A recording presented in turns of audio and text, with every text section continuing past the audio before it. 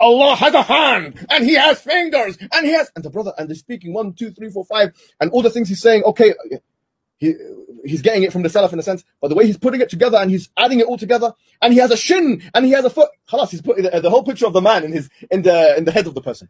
You go and tell your kids that. Go and tell a 5-year-old Allah has a shin, yani in that sentence. This is the most dumb pedagogy I've ever seen in my life.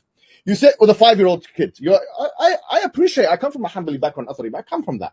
But you sit with a kid, yeah? A 5-year-old. You say, if he asks you, does Allah have a hand? And you say yes. Do you know what he's going to think? Allah has that.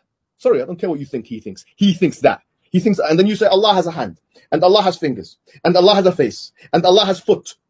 And you're putting it all, lining it up, and then you say Allah's not a man. A'udhu billah.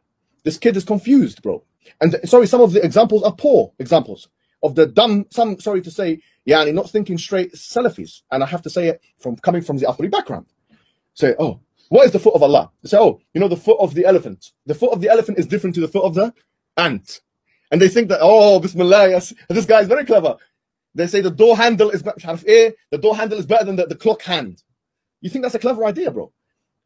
That's Wallahi's hold is going way further than what the Salaf went for, sorry to say. Who said that from the Salaf? What you're saying?